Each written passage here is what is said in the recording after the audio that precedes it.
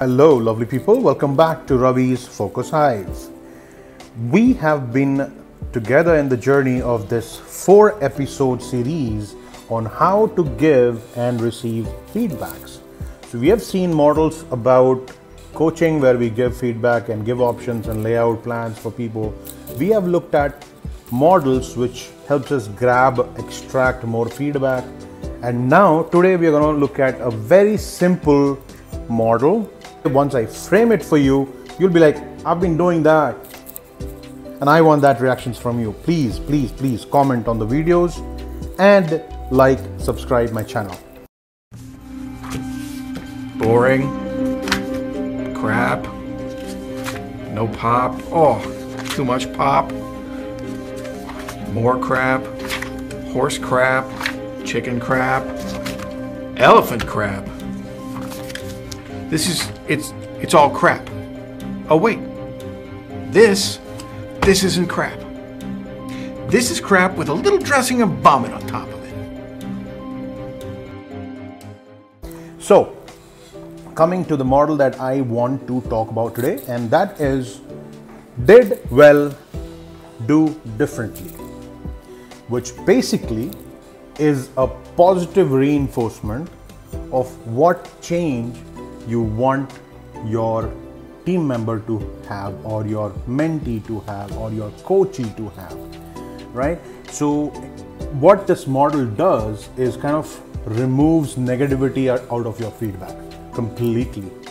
So instead of you telling somebody you have done this wrong, you would end up saying you would have done this differently.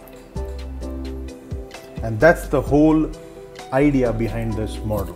Tells us that we should start our conversation with pointing out what went well. Let's say, for example, you are here to give feedback to someone after they do a presentation. Once you're ready to give the feedback, you would rather start your discussion with everything that went well in that presentation. And then you drive the discussion towards what all things that individual could have done differently.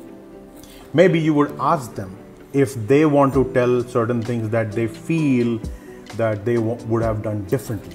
And then you could also tell, perfect, fine, certain areas that I feel you could have done differently. And you go on to suggest those corrections. I bet you this discussion ends up with more positivity, more acceptance, and a better result. Start using this model and you will see great results. But I bet you've been using it because a lot of people, when they teach how to give feedback, they tell you first, try to start your conversation with something positive. And that's basically this model, right? What went well? And what are you going to do different? 2 simple questions and great results.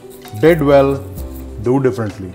Start using this model and share your feedback with me, how you're finding each of these models that we have been talking in the 4-episode series. I'm sure these models are going to benefit you guys. Please use it. Please try it out and share your comments, your feedbacks with me. I'm very curious to know the impact of it. Thank you so much, and we'll connect again next week. Bye-bye.